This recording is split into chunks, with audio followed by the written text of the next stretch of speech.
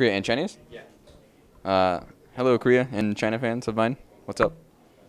You 3-0'd against Lion and are advancing to the group stage. How do you feel about this victory? Feels pretty good. 3-0 Lion. I wasn't entirely sure what to expect coming into the tournament because, wild cards are randomly strong. But yeah, I'm glad we played well.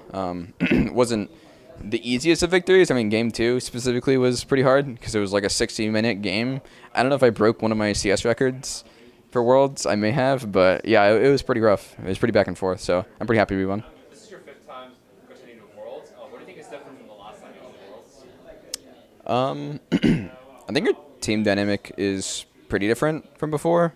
I think there was a lot more like tension within the team just because of like personalities clashing and stuff. But this time around, there's a whole lot less of that, and I think I'm more in control of the team than I've ever been. Like 2015 Worlds, Hai was coming back from like his retirement, and he played jungle, so like he was still there. And then 2016, I think Medios was kind of like the dictator for like a lot of like team discussions. But now this year, I've kind of been the guy doing that, and it's not hard or anything. I've kind of like learned how to do it for a while, and I'd say that's like the biggest difference because otherwise our play style is pretty similar. I mean, obviously Contracts is a whole lot different because he does enjoy the carry style, but it is also like a tank meta right now.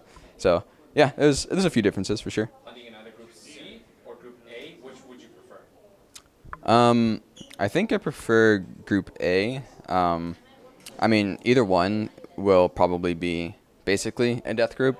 It also kind of depends on how well G2 performs. So if G2 really falters, then Group C is better, but I think I'd still prefer to go Group A. It has SKT and EDG. If you do land in Group A, how do you think they'll perform? I think SKT will most likely be first seed. I don't know if there's ever been really a point in time where the Korean seed hasn't been #1 in groups. So I think they'll do really well. And I think EDG is also a really good team. They obviously won the region, but I think they're also beatable for sure. And, we can give Jensen his chance again at Faker. So that's another reason to go Group A. In China for like a week and a half so far, how do you like it here? It's pretty interesting in China. The sky has always been foggy. I'm not sure why. Like, I thought it was because of the rain, because it was raining initially when we got here, but now it's like permanently foggy no matter raining or not. I don't know. It's not hard to breathe in or anything. It's just a different experience. But I haven't left the hotel much, honestly. We've been preparing for our matches as much as we can, like ordering food from the hotel services up to our room, going to the buffet sometimes. So it's not like I've been really exploring much.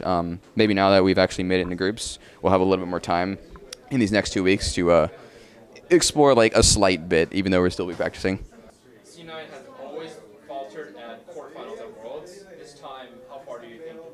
What's your goal this time around? Well, I think my goal is obviously to get to the finals, but it will definitely be a really hard road. It depends a lot on how much we can improve ourselves and like craft our style.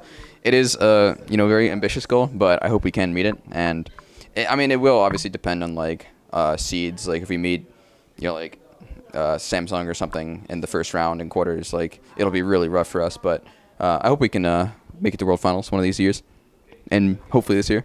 2 more questions, simple questions. Which team do you think will be the toughest opponent? Like, which team is a team that you're like looking at the most, and then you can like close out and say thanks to the fans? What was the second part of the question? You can like close out and say thanks to the fans. Oh, okay. I think Longzhu is the team that we can probably learn the most from. Just watching the games, they'll probably be the cleanest of any team. Obviously all the Korean teams will be really clean, but I think Longzhu, I'd already kind of like been looking at their play. Like I watched their games at finals like really intently. I was trying to learn a lot from Prey, so I hope I can do the same here and learn a lot. Steal some of his powers. And yeah, thanks for watching.